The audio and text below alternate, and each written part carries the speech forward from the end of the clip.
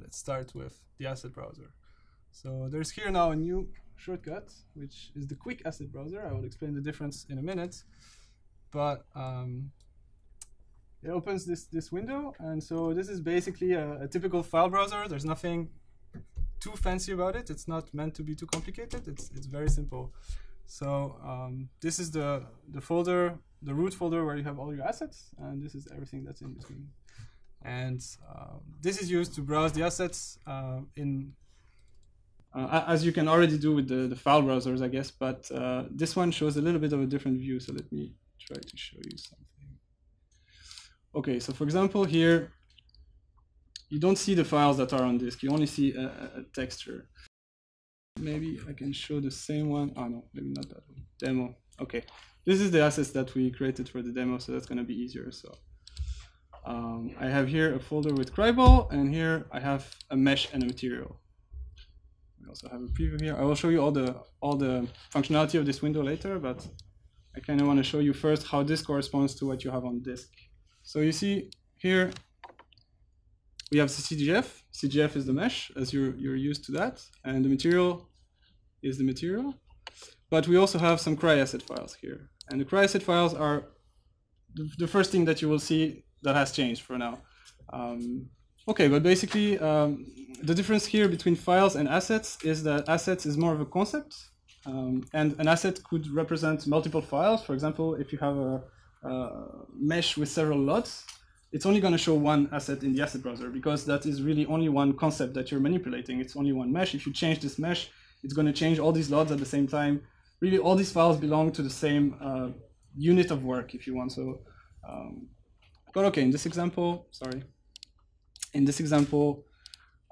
this mesh is quite easy. It doesn't have a lot. So the only difference that you're going to see is the CRYENGINE file.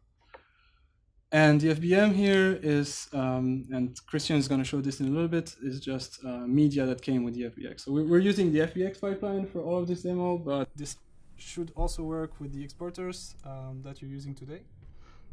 So that should be no problem. All right, so let's go back to the asset browser a little bit, and I can show you all of its features. So right now, this looks like a pretty basic file browser. If I go to the root, I see all the folders, and I can go into objects, and for example, I don't know, natural, and trees, and Aspen trees, and now I can see all the trees. And if I click on them, I can preview them here. So this looks very much like the current file browsers that you have. Let's see, some of the things you can do here. So you can also decide to show or hide the preview. You can also decide to show or hide the folders, and I will show you why that can be nice. And you can also, for example, select multiple folders here, and you will see all the content of all these folders here. So it's pretty powerful. I mean, it remembers the history. For example, here I can click objects, goes back to objects, and it remembers everything that I did. So as you play around with this, you'll hopefully find this pretty natural. Again, here I can search folders, for example, objects, and I will find everything that has objects in it. So that's pretty obvious. Here is a little bit more advanced search. So let me show you again. If I'm here and I'm pointing to the root of the assets and I search something, I'm going to be able to see all the assets that are inside this. So here, if I type tree, it's not going to show me all the trees that are in this folder, but it's actually going to show me all the trees that are in all the subfolders that I've selected here. So if then I select, I don't know, particles, well, there's actually no tree inside particles. But if I go back here, I see all the trees of the entire project. So this is pretty nice. And I can go a little bit further because this search bar here is pretty smart, and I can say tree mesh. And now I'm only going to see the meshes. Or I can do tree texture, and I'm only going to see the textures. I mean, there's a lot of things that you can do with this, and you should experiment with this search bar a little bit.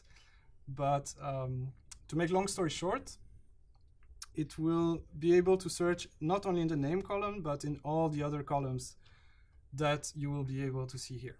So you can make quite complex searches just with this search bar. Okay.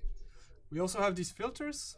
These filters, they're the same as you will find in other windows of the sandbox. We're going to have these filters a bit everywhere, so it's very important that you guys understand how this works.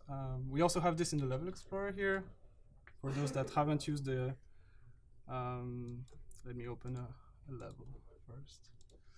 For those that haven't used the sandbox, the Level Explorer is the layers and objects kind of selection, and here you can do the same thing. You can filter and see different views and different filtering options of the objects. So if I go back to my asset browser, I can do exactly the same here. So let's add a filter, and let's say I just want to see meshes. Okay. So now this is another way for me to see only meshes. And here, if I search for tree now, I will also only see the tree meshes. Right? There's also another interesting feature that we're going to try to popularize in all the different windows of the sandbox, which is the favorites. So if, let's say, this tree is something that I use a lot, I can just click here, and it's going to be saved as one of my favorite meshes. And then if I click here,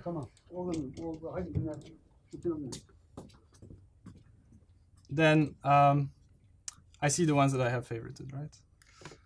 So if I do more favorites and I click here, I should be able to see them. This is nice if you're working with the same types of assets all the time or same assets all the time. You can just set them as favorite, and then you're able to find them very fast again. So let's say I want to place this house. Now I don't have to go through the create objects anymore. I can just place it from here. So everything works the same way as it would work here in the create objects. So finally, one last thing I wanted to say, or maybe I should have said this first, but where do you get the asset browser? Obviously, you can get it from here, and there's a little shortcut, it's F2. F2 should be your main go-to shortcut. Whenever you want to find something, you just press F2 and type, right? You're already there. And when you press F2 again, it hides it. So it's really practical. You can press F2, find your mesh, drag and drop it, press F2 again, it's gone of your way. However, maybe this is not how you want to work. You can also create as many as you want asset browsers from here.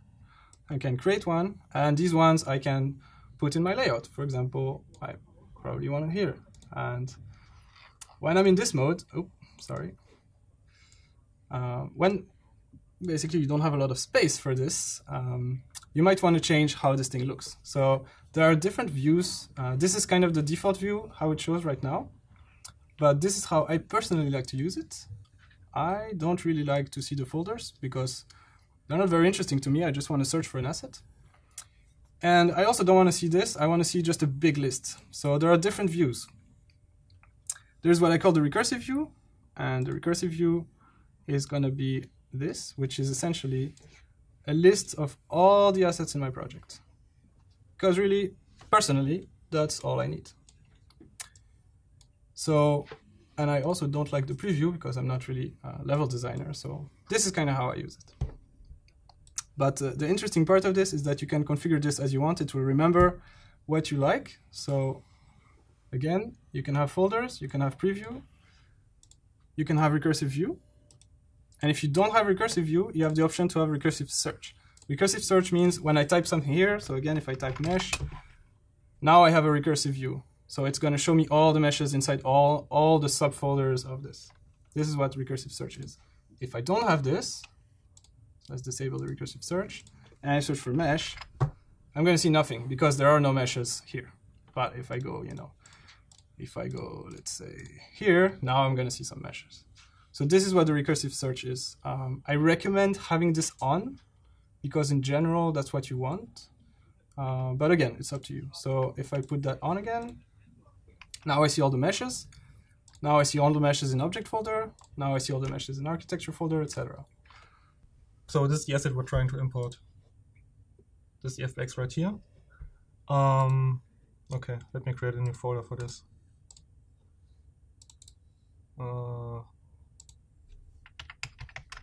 Assets. Client ball. All right. Let me turn off the filter and let me find the asset again. All right, there you go. you might see some error messages. It's currently like kind of noisy because by default it tries to import everything. There's like skins and animations, and I cannot find anything for this model, but that's fine. Also, I'm not going to show it to you. And that's pretty much the import process. So you can just drag it into the asset browser and then into the scene. It's actually a pretty nice model, but what you see here is only the proxy mesh. So after you imported it, you want to set the material settings, like physicalization. So what you do is you double click on the asset, and each asset type is supposed to have like an editor for this asset type. In this example, the mesh importer opened. And what you can do is you click on a proxy and you change its physicalization setting, which is essentially the same dialog you see in your Marks exporter. You set it to no draw.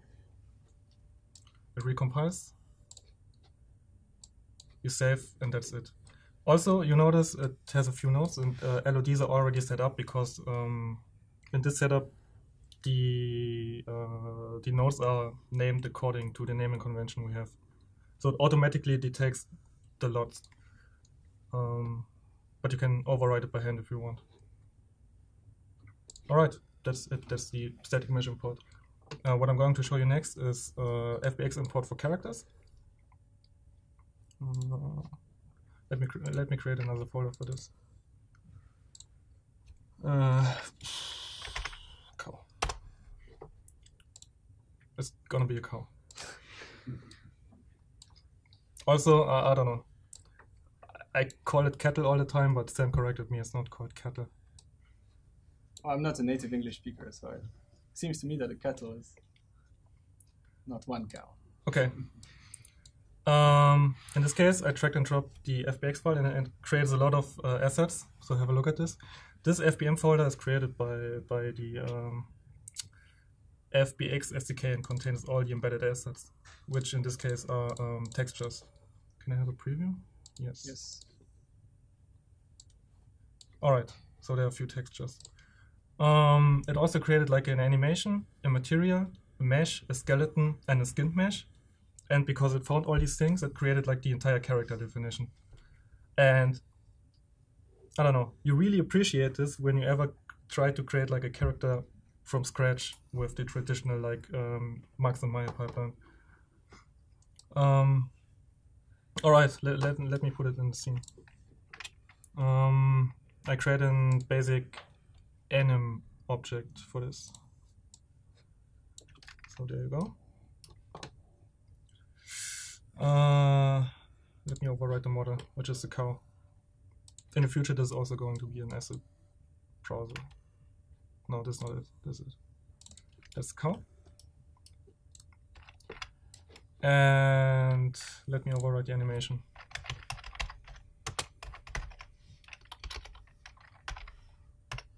All right, there you go. Wait, let me rotate it. I don't know. And I don't know, if you want to change anything about the setup, add animations, add skeletons, change the skeleton, whatever, you can do it in the character tool. I think the main takeaway here is that all the setup in the character tool, everything was done automatically just by drag and dropping the FBX file. So it's a 10-second character setup instead of before having to set up 5 different files, exporting them all, waiting for them to be built, setting up everything in the character tool. Now everything is done automatically.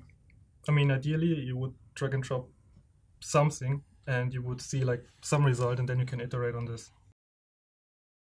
Yeah, this is my desktop. So let me select all of them. Also, what I'm going to do is I hold down Control, so it gives me like this additional dialog of what I want to import. And when I want to import all the FBX files with the same setting, which are 3 FBX file right now, I can just hit import R. Obviously, once the asset is imported, if you make a modification to the source file, in this case the FBX, it will detect that a modification has been made, and it will reload the asset.